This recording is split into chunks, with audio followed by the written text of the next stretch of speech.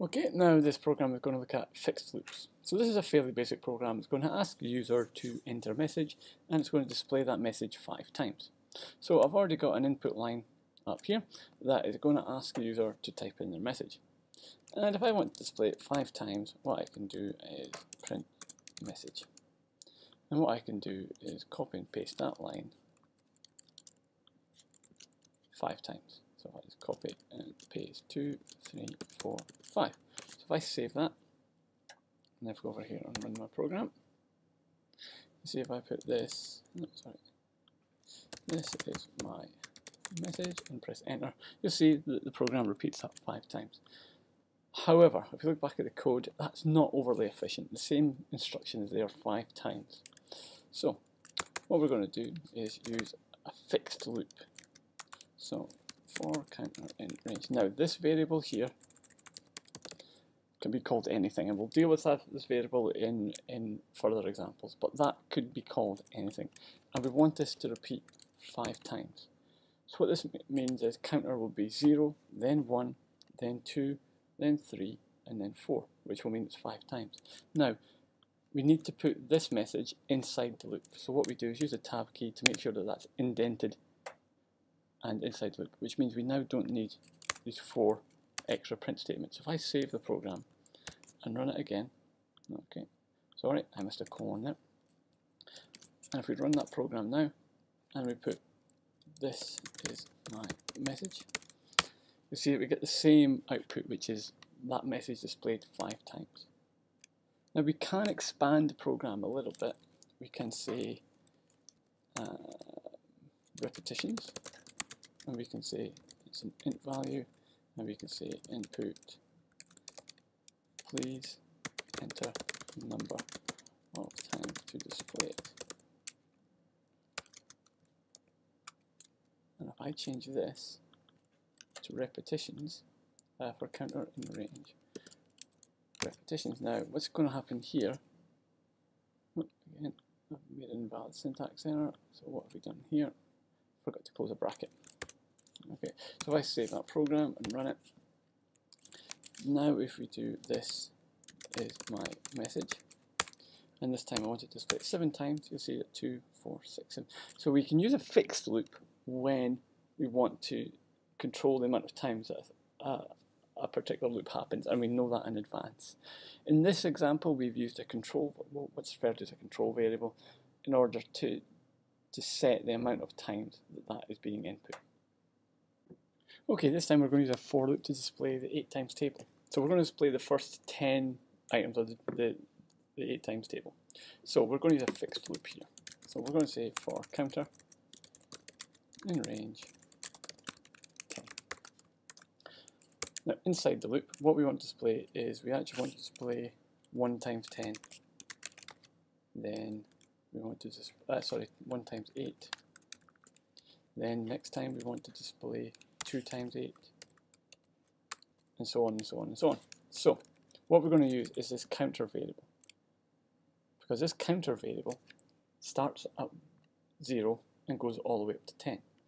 So if I just tell it to print counter times 8, and it'll do this 10 times. So let's just run that program and see what we get. So if we run that program, you'll see that the first time we're getting is 0, and it's only got up to 72, which is 9 times 8. And that's because counter starts at 0. Now you've got 2 options here. You can either add 1 to the counter, or you can tell it to start and go like that.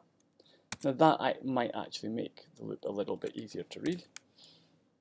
You see it goes up to 8, or we could have added 1 onto the counter there. But let's just stick with that at the minute.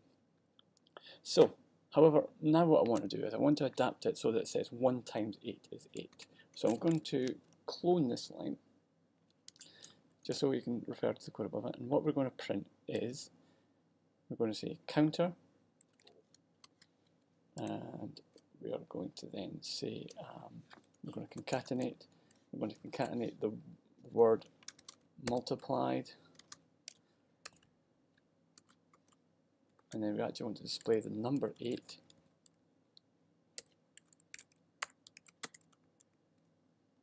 So we're going to say that something, whatever the counter variable is, multiplied by 8 is fairly fixed, so we know that, and then we actually just want to display that line there. Now that won't be a string, so we just need to make it a string, and I'll need to put a space there. So if we just run this, and I'll take that line away there. So unsupported type, because, what have I done? Because that isn't a string. So if we just turn that into a string as well. Now I should have perhaps put an equals in there, but other than that, oops.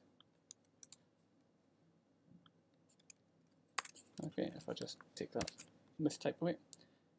So what I want to do now is I want to adapt this program so that I can ask which times table I want to display. So we're going to need to ask the user which table to display. So we're going to say times table equals int input, please enter this table to display, close the speech marks, close the bracket. Now what we're going to say is, rather than multiplying it by 8, we're going to say multiply it by whatever this thing called the times table is.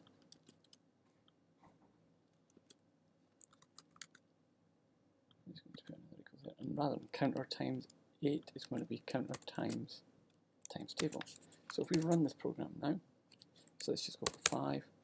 Okay, it's not too happy about something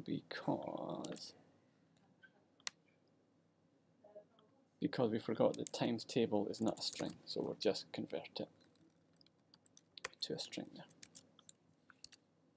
So if we just rerun that, okay, let's save it.